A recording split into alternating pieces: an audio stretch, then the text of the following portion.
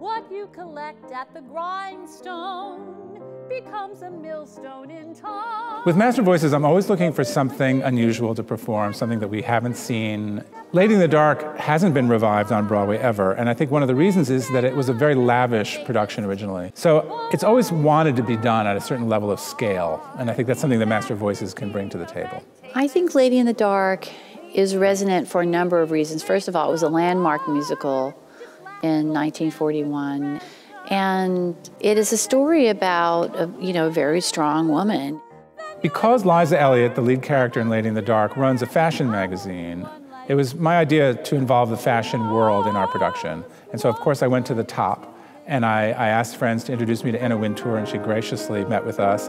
And she introduced me to Hamish Bowles, who is an editor-at-large at Vogue. So with his help, we've involved the work of 3 fashion designers, each of whom is going to design elements of clothing for each of the dreams. My role in this production is one dream sequence in the color blue, the glamour dream sequence.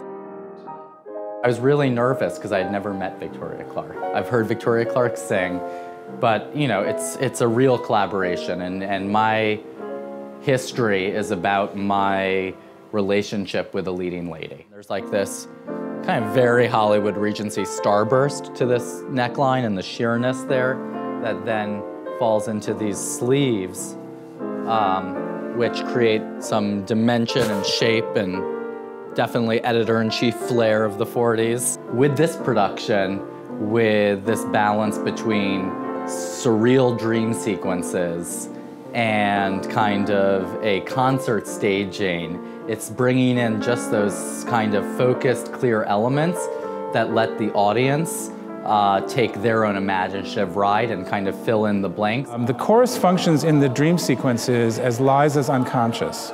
The voice in her head that's taunting her, that's praising her, that's questioning her. I feel Lady in the Dark is still really relevant today.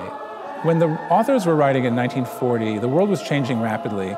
And this show focuses on a self-starter, a woman who's risen to the top of her field and is running a large corporation. At the end of the show, she charts a new path forward for herself, which I hope will come as a bit of a surprise to her and to us.